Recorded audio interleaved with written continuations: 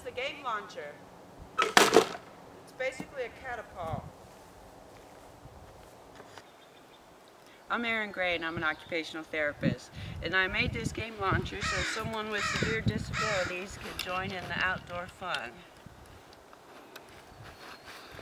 Because it only takes 5 pounds of force to launch the game launcher. And very little coordination is required. You can launch a ball high enough to play catch.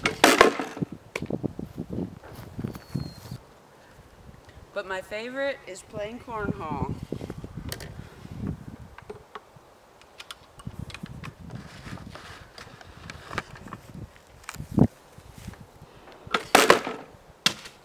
It's surprisingly accurate.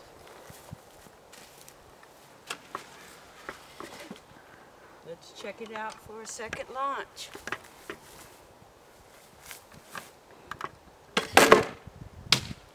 It's about as accurate as your average player. You can pull the string with any moving body part.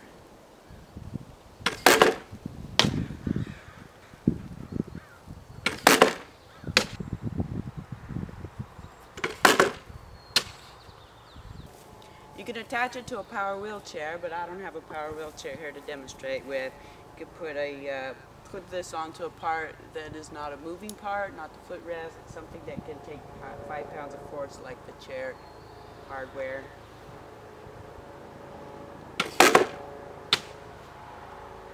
A bonus feature I added is this T-ball feature. This holds almost any size of a child's ball. Nerf ball.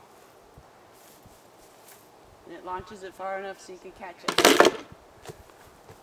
The fun thing about the game launcher is that everybody wants to play with it.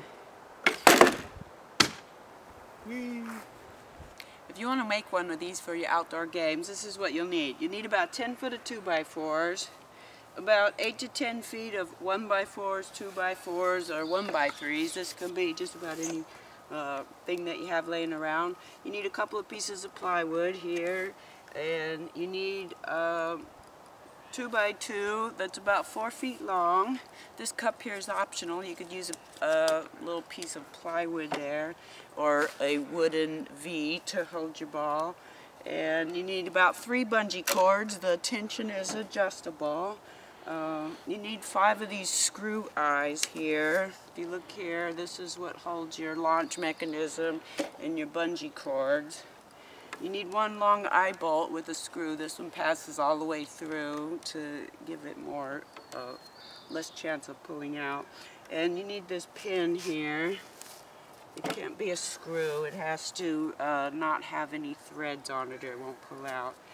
And you need this stepping stone because this is what stabilizes it so it doesn't move around and more of the force is put into the catapult.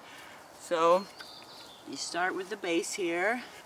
This is just a box. Mine is about 30 inches long and about 1 foot wide, but the dimensions aren't particularly specific. You can go with what you got.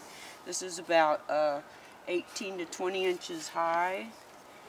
And the arm here is mounted to a hinge. If you look up close here, it's a gate hinge. And that just gives it some good stability. You can also use a metal rod that passes through the 2x2 and bolts to the sides, but I just happen to have a hinge.